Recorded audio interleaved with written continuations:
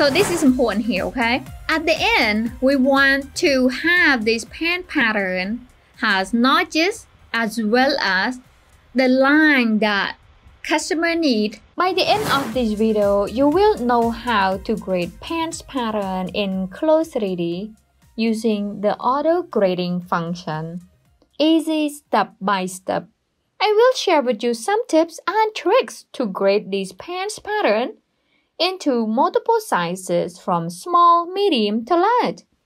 Then we will bring these graded patterns to Adobe Illustrator and give them a finished look. We are here in Adobe Illustrator and I'm going to bring those 3 patterns that we graded earlier to Adobe Illustrator. To do that, I can either come over here and click on this open button right here, or I can go to File and then select Open, click on it. After that, I'm going to navigate to my folder that I saved the pattern earlier, which is Desktop and Pen Grading. Then right here, pen size, and as you can see right here, we have size L, M, and S.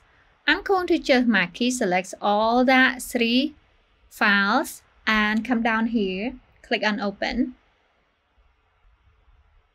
Okay, as you can see right here, this is the pen pattern that we brought into Adobe Illustrator, and that is size small, and here size medium, and over here size large. So by default, we brought these pens pattern in with a red fill. So a goal here, let me go back to the guideline that we have earlier. We want to be no fill, and we want to apply the stroke color accordingly, which is small size is green, and then medium for red and blue for large, as well as focus on remove the lines that we don't need and keep the lines that we need. Alright, so we're gonna come back here to Adobe Illustrator. So since we exported with all the line lengths and annotation, however, for this right now, we want to hide all these numbers because it is confusing for the customer to see all those confusing numbers.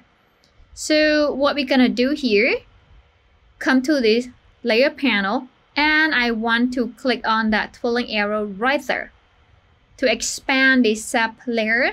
Then I'm gonna scroll down here, okay? Scroll down. So as you can see right here, each number is each layer in Adobe Illustrator. It is fascinating, okay? However, don't worry. We have the easy way to fix this problem. So I'm going to hover the mouse over this clip group right there, and I can click and then lock that layer. And I'm gonna just slide down to lock all that layer just like that. This allows me to Command or Control plus letter A to select all the layers that I don't lock, okay? Then I'm going to press down Command or Control plus letter G to group that layer, okay? And this allows me to see if I click on this eyeball right here. Just one click, sorry, that was the wrong eyeballs. So I'm gonna click on this eyeball right here to hide all those number and text. So for me to not making that same mistake, I'm going to name these layer numbers, okay? Just like that. Then press return or enter on the keyboard to confirm. All right, now I'm going to just zoom out a little bit, Command or Control plus minus sign to see all the pattern pieces. Okay, let me zoom back in just a little bit. That is important here. Before this layer that we can operate on, all these pattern pieces, we have to come over here, back to layer panel and unlock that back, okay? Once again, just hover the mouse over that area right there on the lock especially and slide it down and you unlock it. Now, we almost can operate this. However, we can do a couple of things here. So we are going to use certain tool here to operate or to fix certain thing, okay? So I'm going to come over here to this toolbar and let me show you. If I use this selection tool right here, I can't do anything because all these right here are come in subclip, come in group, which we want to remove the line. If I click on that line, I click on the whole thing. So that doesn't work. I'm going to Command or Control plus letter Z to undo a couple stuff that I messed up earlier. However, I have a better tool to do that.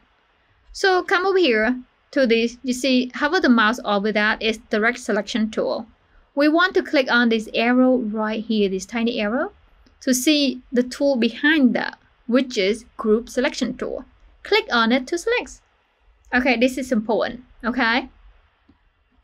I'm going to click one on the page first to deselect from whatever I select on it earlier. Then I can just see right here, my key select just this edge right there. And you see this bounding box?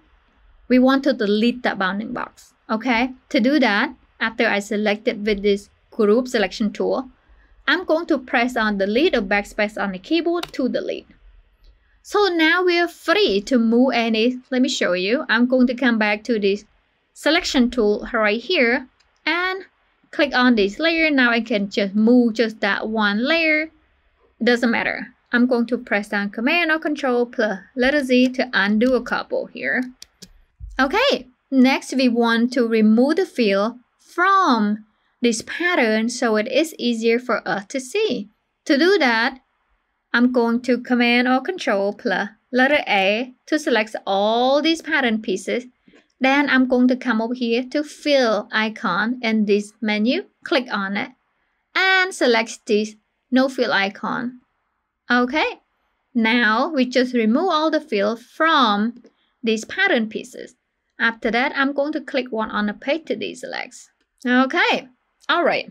So you probably asked me, dang, Rose, how would we know what line to remove and what not? Let me zoom in first. Let me get zoom tool. All right, let me zoom in and I will point out exactly what line we want to remove and what not.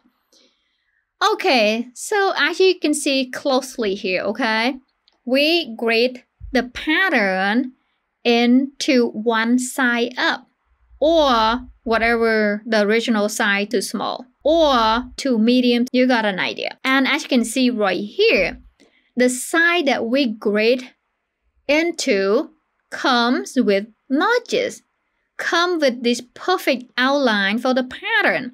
And the sizes that we graded from have these missing and not connected to the pattern outline. Those are the lines that we want to delete, okay? If that makes sense. So as you can see right here, this is a notch, and you can also see as well, this line that we don't need, we can just delete them all. And right here, this is important. This line right here does not touch to the pattern outline. That's a delete line, okay? And the lines that, for example, this one touch, but we don't need two zipper line, only for clothes, because when I sew this pattern in clothes, I need certain line to sew to. But when we print this pattern out, we do not need this line, okay? As well as this line right here, that is obviously we have to delete it because it doesn't make any sense at all, that lines right there. All right, so now we need to figure out what tool to use to delete those lines. Of course, the tool that works for that line is the group selection tool right here, okay?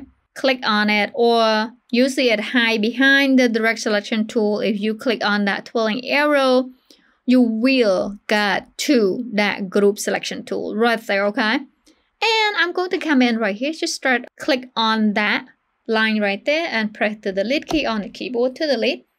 Let me zoom out a little bit. I'm going to press on Command or Control and plus minus sign. Okay. And a couple of things right here too that I want to point out.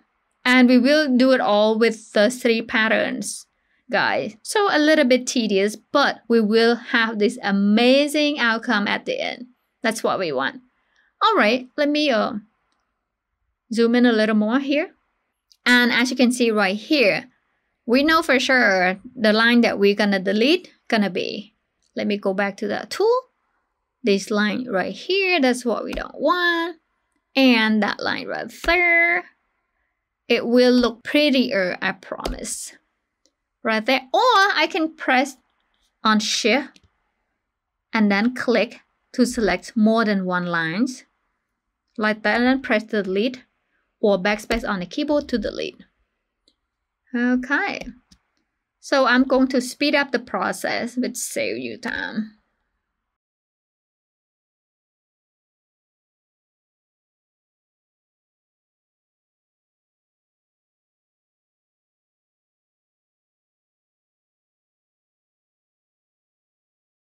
And another thing, just like I did earlier, when I mistake, click on the line that I don't want.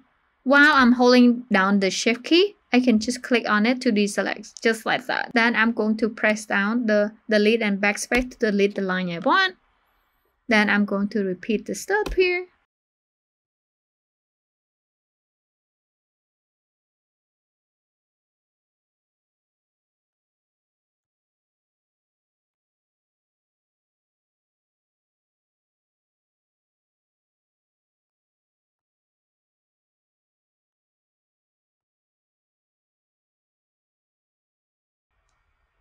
Okay, so right here, I want to rotate just a little bit. To do that, I'm going to use that group selection tool to click on that grain line.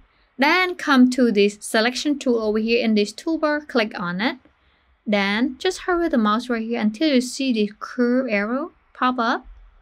Any corner right there is fine, and then click and then drag to get it somewhat appropriate right here. Okay, now a pattern look pretty good. Let me zoom out just a little bit on. Okay, there you have it, Designista. I hope you find this video useful, and remember to sub and click on the bell for more awesome videos. Thank you.